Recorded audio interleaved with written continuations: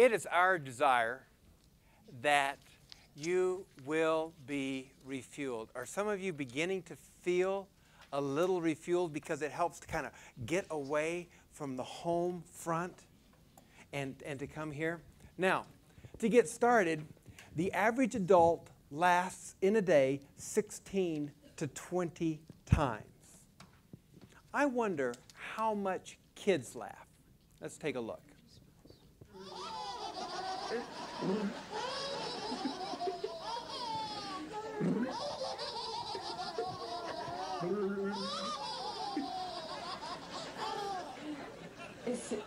Daddy just regular stand up to me.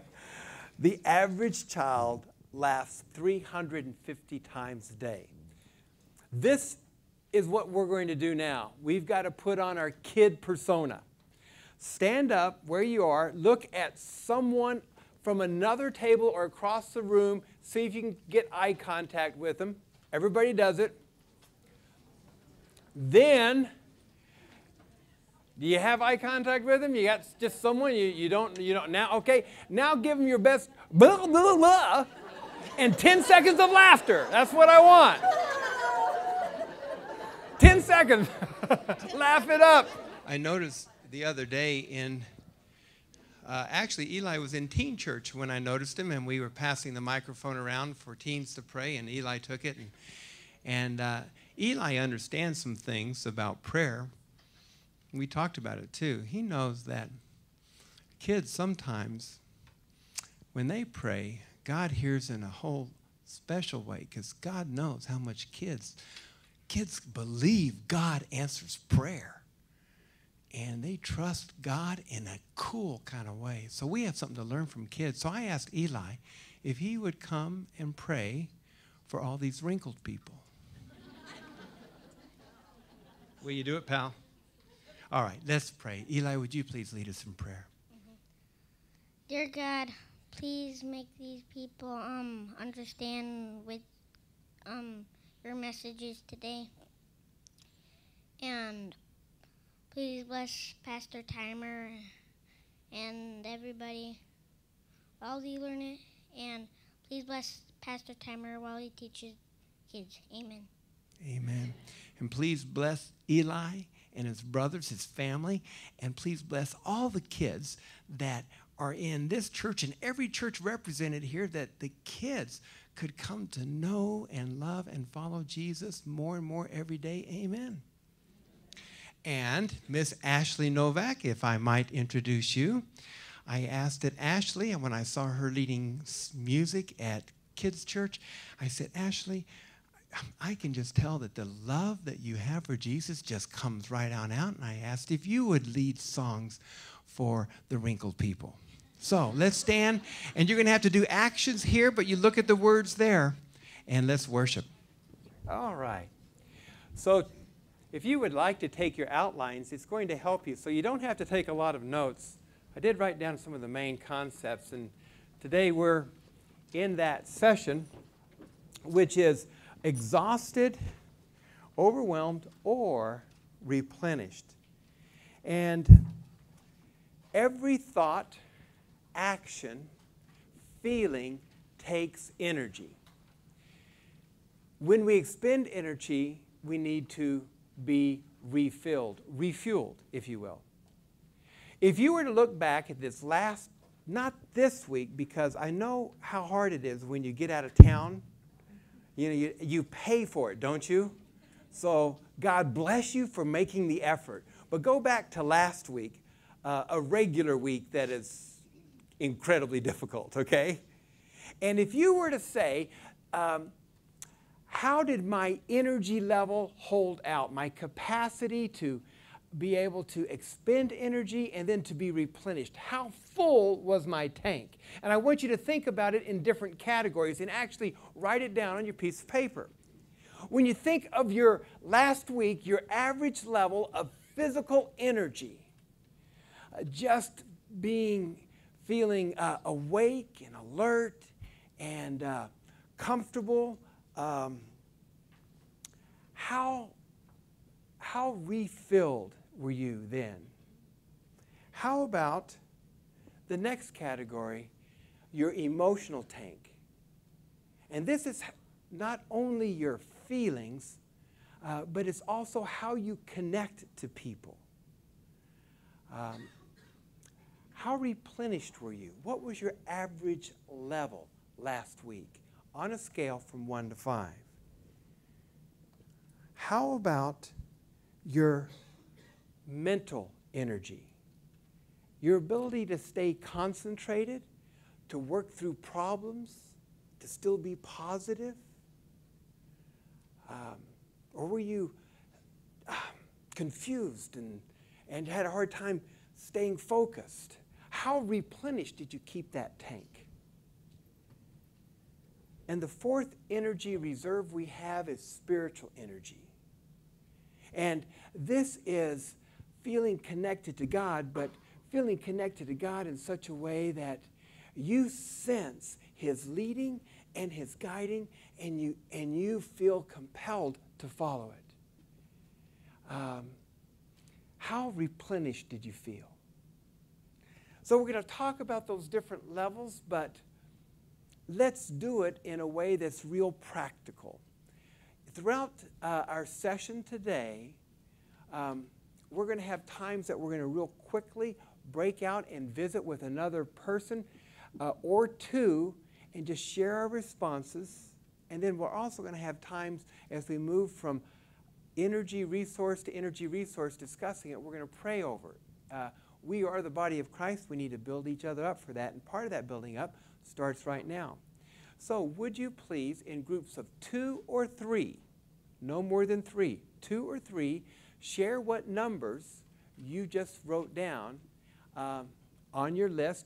But what I'm going to do is ask that each person would take only 1 minute, share your numbers, and say that here is the one area I would like to grow in, or I'd like to get more replenishment in, okay?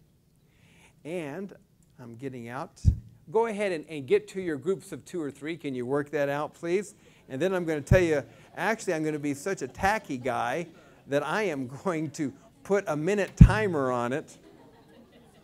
And you're going to hear the beeper go off, and you're going to know it's the other person's turn. All right. Are you ready for the first person? All right. And you could be in groups of 2, or you could be in groups of 3.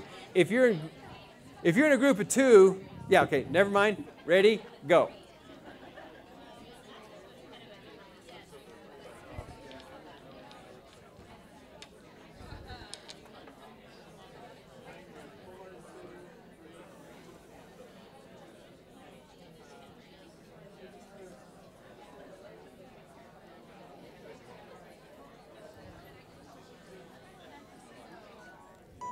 All right.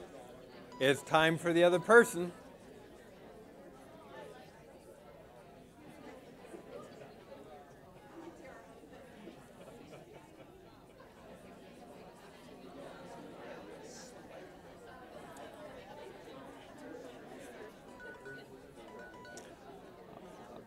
Okay, thank you.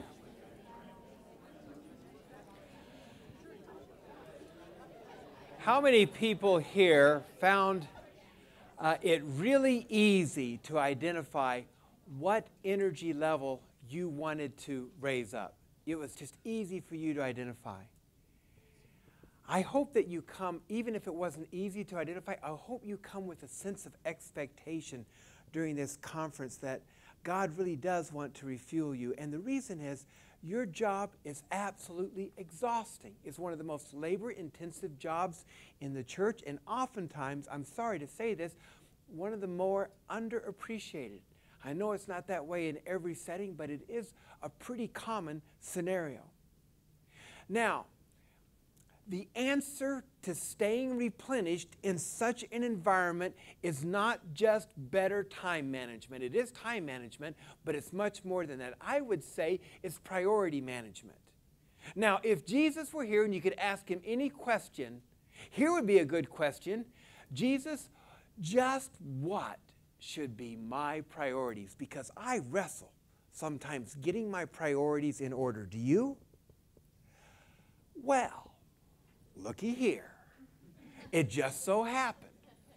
A guy comes up in Mark chapter 12, one of the teachers of the law, and noticing that Jesus seemed to give them a good answer, he said, of all this stuff, of all the commandments, what is the most important? It is the most important question. And Jesus answers about priorities. He says this, "Hear, O Israel, the Lord our God, the Lord is one.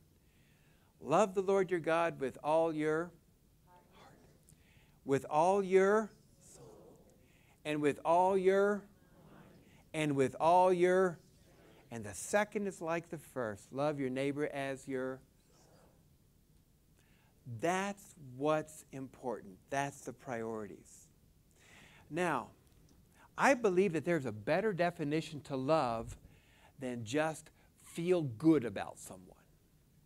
I think a better definition is being wholeheartedly committed to the other person's best interest. Actually, wholeheartedly committed to their best interest no matter what it costs you. And if we used that to describe what love is in these passages, you know what we would be saying? I want to be wholeheartedly committed with my body to your best interest, Lord, no matter what it costs me. I want to take the energy pool of my heart and my emotions and my desires, and I want to have them wholeheartedly committed to you no matter what it costs me. And I want to do the same thing with my mind, and also with my spirit, with my soul. I've got them in different orders here than in Scripture because I'm going to go through them in different orders here. Now, if you committed these energy pools to the Lord, each one of them, what do you think He would do? What would He do with them? He would say, I want for you to be able to use them so that my kingdom would be advanced in your life. And you would enjoy it. So what we give Him, He gives back. And isn't that the lesson? And certainly isn't that how we know what love is? Doesn't it even say that in 1 John 4:19? That we love because He first loved us. We could do none of this if we did not first experience Jesus' love to us. God was so wholeheartedly committed to us that He gave us His only Son, so that in Him we might have life. But life is holistic, and now we're going to give Him our body resources, our emotional resources, our mental resources, and even our spiritual resources. When we do, He fills our tank. And that's what we're going to look at today. So let's take a look at each one of these energy sources, and this is why it's so important. You see, God gives us these energy sources and expects us to exercise them. When we use them, we get surprise more capacity. But we must use them and also rest. He designed rest. Now, too much reserve with no exercise is atrophy. And I just cleaned out these gas tanks today.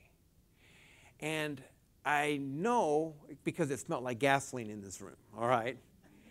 But old gas sitting in a can too long is no good, just like it is in our life. But what happens if you're go, go, go, and there's never any fuel put back in? That's exhaustion. So let's look at our energy sources as something that we want to exercise and expand, and then we want to go ahead and have refueling in there. The first one is our physical energy sources. This scripture says, 1 Peter 4, if anyone serves, how do they do it? They do it with the what? Strength. Who provides it? God provides it. Why? So that in all things God may be what? Through Christ Jesus. Our energy resources is measured by quantity. Because our physical reserves is a matter of how we develop capacity to perform in our bodies. Now, through history, sometimes people have struggled in other philosophies, and it even came into the Christian church, Gnosticism, that says our body is bad and the spirit is good. That's not true. God redeemed us, spirit and body. He wants our bodies to be fully enjoyed and fully utilized. And as a matter of fact, we are so well connected together. If your physical condition is not working well, guess what? Everything else suffers. Everything is built on how well we take care of our bodies. And what I have found that in the church, we generally overstress our mental and our, emotional and mental, and we underuse our physical and our spiritual. So, how do we exercise this and regain better capacity? So let's all feel guilty for a while and talk about exercise. Can we do that? All right. Can I hear an amen? All right. They did a study in a nursing home, 86 to 96-year-old patients, and they took a certain group, and 86 to 96-year-old, and they said, all we want you to do is exercise for 30 minutes a day, 3 days a week. We're going to do it 8 weeks. And the other group they did nothing with. Do you realize that for these seniors, in 8 weeks, they increased their strength 175%, and their balance by 48%? And if it works there, how much more do we need it? Now, what's the problem? We could all say it together. Why do we not exercise more? I don't have enough time. That's a lie. That's a lie from hell. It is. It is a lie from hell. I love this poem. It's a great book. Tim Hensel, When I Relax, I Feel Guilty. It's a classic. I went out, Lord. Men were coming and going, walking and running. In spite of all their grand efforts, they were still short of time. Lord, you must have made a mistake in your calculation. Lord, I have time. I have plenty of time. All the time you give me, the years of my life, the days of my years, the hours of my days, mine to fill quietly, calmly, up to the brim. It is a lie. We don't have time. We could tell the truth. You know what the truth would sound like? I don't want to take the time. Thank you. Preach it. That's not in my priorities. Or that might be important, but unfortunately, I've scheduled other priorities in front of it. Take charge of it. You know what its kissing cousin is? Its kissing cousin is that phrase that, maybe you can guess it, because I just forgot it. What is it? It is, I have too much to do. Lie. I know what we all mean while we say it, but the truth of the matter is God does not give us more than He would want us to do in a comfortable amount of time. The problem is prioritizing, and how did we get out of whack with that? And unfortunately, what begins because we are in a holy profession, we do holy things, and we leave something undone, and this is one of the holiest things we could do. Is that right? Tell me your story. Can you tell me your story, Christy? Oh, I need a microphone. Mr. Microphone, will you? Oh, I hate to put you on the spot, but I just did.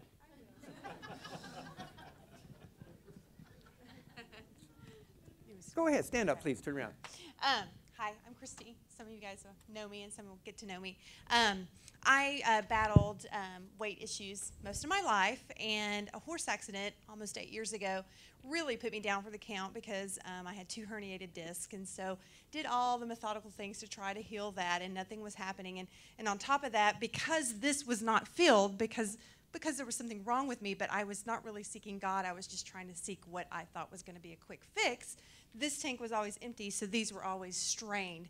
And so I finally just got on my knees back in 2010, and I said, God, I can't do this anymore. I said, you've given me a calling that I absolutely love and never thought that I would do, which is hanging with children.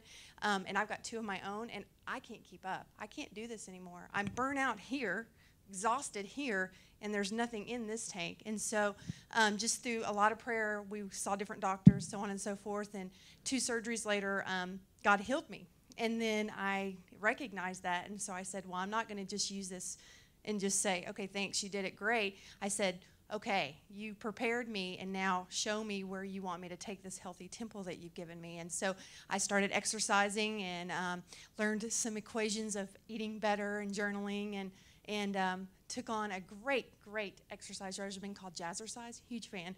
I now teach it. And 18 months later, I have lost 140 pounds. And so, but with that said, it always takes a balance, and so my sheet's not perfect, that's for sure. But what I can say is I know why he did it, because last year he put on my heart to run an all-summer day camp. And so we ran 10 weeks of basically VBS every week. And had it not been for him taking charge and refueling my physical tank, there's no way that we could have fulfilled his mission and his plan to bring children to know him better and families into his church. So that's my... Christy, thank you. New Year's resolution, right? Unfortunately, just more commitment doesn't work. There are 2 things that work to change on this one, and you mentioned one of them. One of them is that we need to tie it in to a bigger purpose. And when we see ourselves as called by God to serve Him, and this is part of that calling, it attaches it to a higher level of importance. And the second thing is we need ritual in our lives. Also, some things that will help with getting that rituals are one-time action steps. A book that will rock your world and much explain in detail about this is not a Christian book, but there's a lot of true principles here. So, it fits the Bible. The Power of Full Engagement. It's in the library. It's one of our conference books. And it's going to talk about how you replenish each of these energy sources. Before I move from this topic, can I have the 2 microphones in the room? I want us to pray over how it is that we replenish ourselves physically, not just for our exercise. Also think about our rest. Think about our diet. Think about our sleep. And rather than me just telling you more cute stories about it, because I've got plenty of them, I think I'd rather do something significant. I'd rather us as a body of Christ pray for one another. If you would be on one side, Suze, Cheryl on this side, let's have at least 3 or 4 people pray for this area of replenishment in our life, that we could begin some new patterns, new ways of thinking, and get filled physically. And fill that tank, exercise it. And you can have your eyes closed or open. Hold your hand up when you think that you've got a thought to pray. And let's have just at least 2 or 3. Lord, here are some prayers that the body of Christ would bring to you about getting refueled in our physical energy source.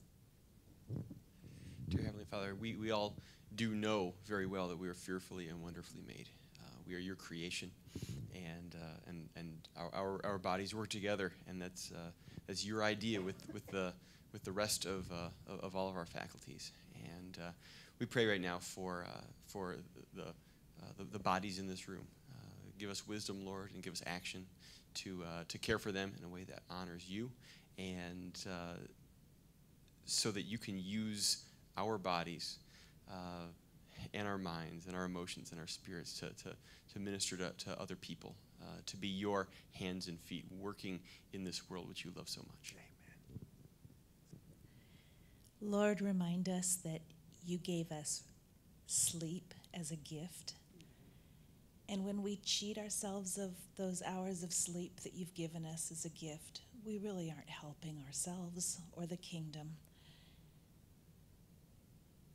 You give us that time to recreate and that everything gets knit back together again. And so, Lord, we confess when we do cheat those hours of sleep.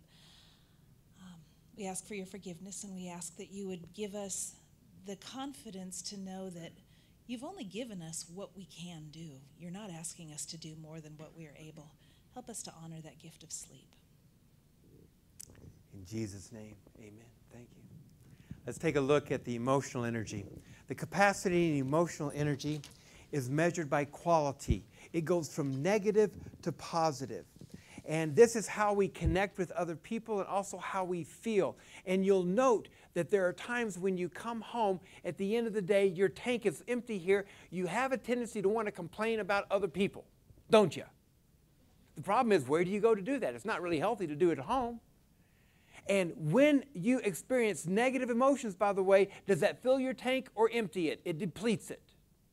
How do you replenish that emotional tank so that you have these things in the Bible, like the fruit of the Spirit is love, joy, peace, patience, kindness, goodness, faithfulness, gentleness, and self-control. Well, of course that comes from the Holy Spirit. But does the Holy Spirit also use circumstances to train us to exercise those gifts? I believe He does.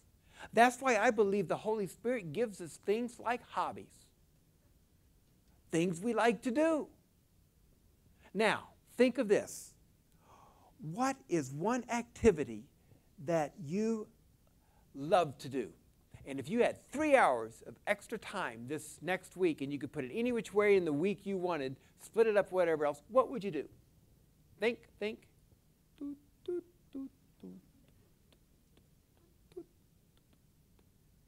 Everybody have one? Raise your hand if you do. Oh, I'm so glad. Sometimes, how many people are doing this next week? Way to go. Do we sometimes need to give ourselves permission to do those things so that we can practice some of these kinds of feelings? I do believe that we do. And then, guess what? When we meet those difficult circumstances and our emotional bucket has been replenished, it's easier for us to exercise those gifts of the fruit of the Spirit to other people as well. So, I end this comment with watch out for negative emotions. They will drain the tank. Now let's take a look at the mental energy. If this is measured by quality, how much, and this is quantity, how good, negative or positive, what do you think mental focus is measured by?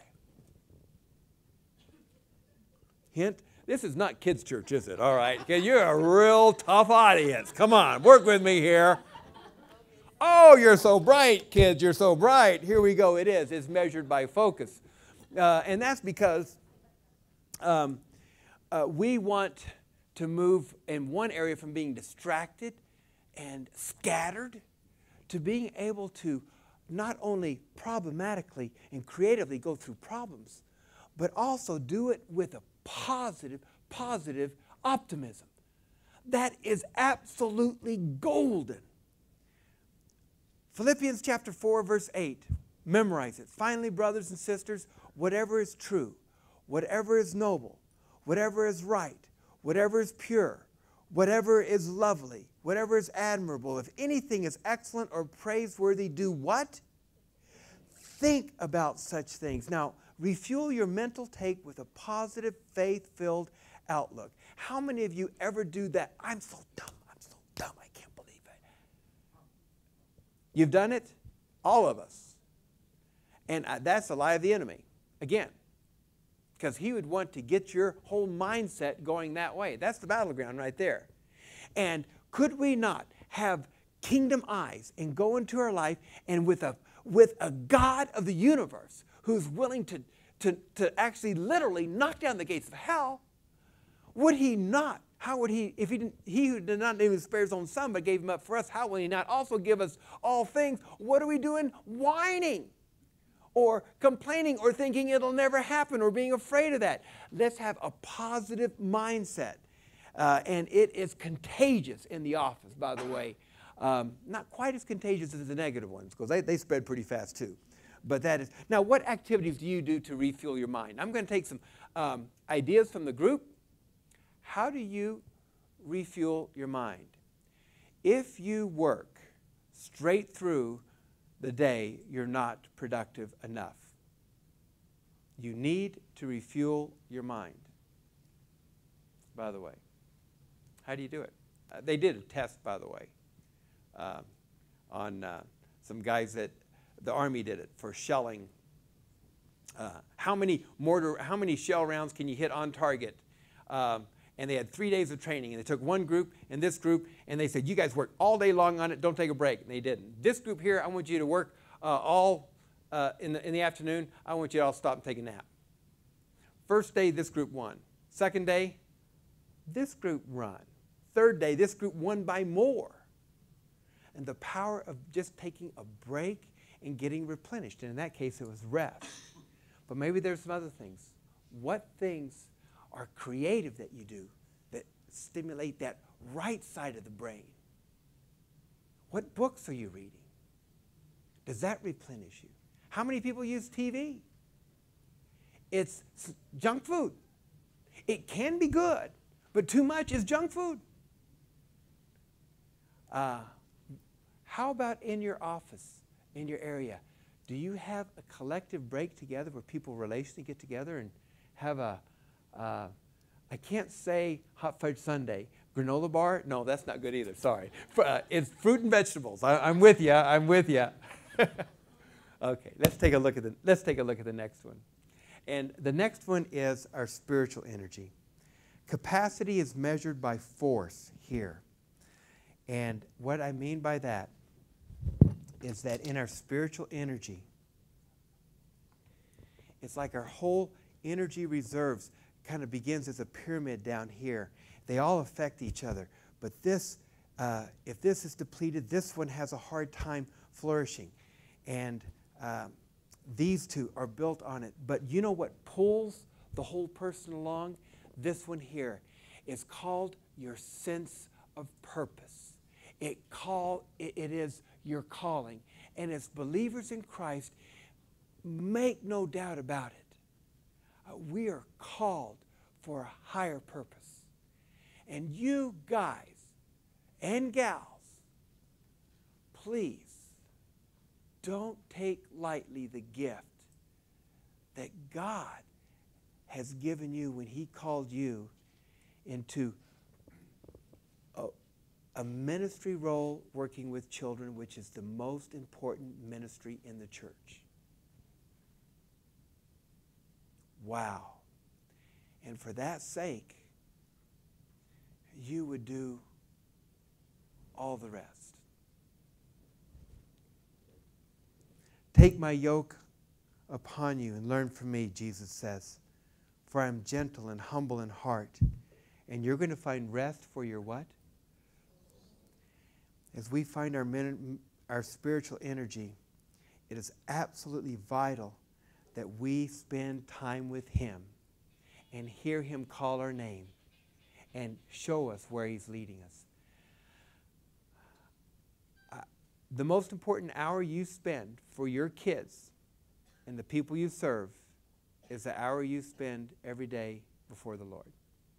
No doubt. Or 30 minutes or whatever it is. So, how do you spend time with Him? How do you hear His direction? I hope that over this conference time, you have a chance to take some inventory there and see if there's some replenishment.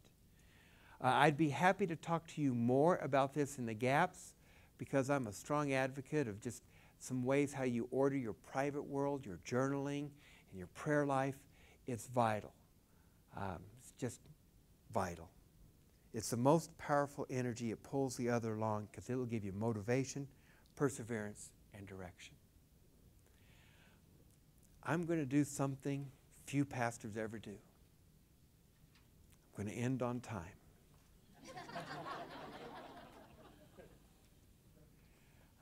That's because I'm hungry, and we have prime rib, too. Ooh, yes. But one thing that if I had a little bit more time tonight, but we're going to do that this weekend. We'd have taken more time stopping and praying through this together. We need to do that. And kind of a prayer that I have for us as a conference so that we can be replenished. As a matter of fact, I want to pray it over you right now. And this is eyes open prayer. okay? Because I don't know about you, but when I go to conferences, I struggle. Because I struggle sometimes. It's easy for me to, compare. It's easy for me sometimes with envy. It's sometimes easy for me to be judgmental. It's sometimes for me to easy stereotype. This is the body of Christ. We are here to refuel together. And I want to pray for that. God, thank you that you've given us priorities that we can give our whole life to you, our body, our emotions, our mental capacities, and our soul itself.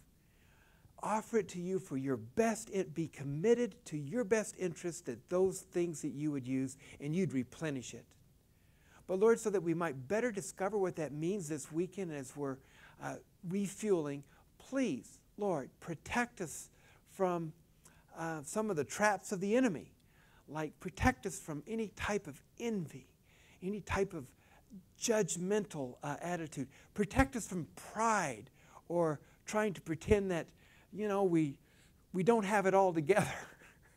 Protect us from that one.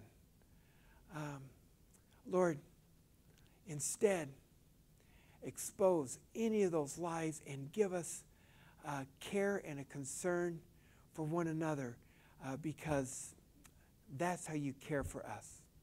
We pray it in Jesus' name.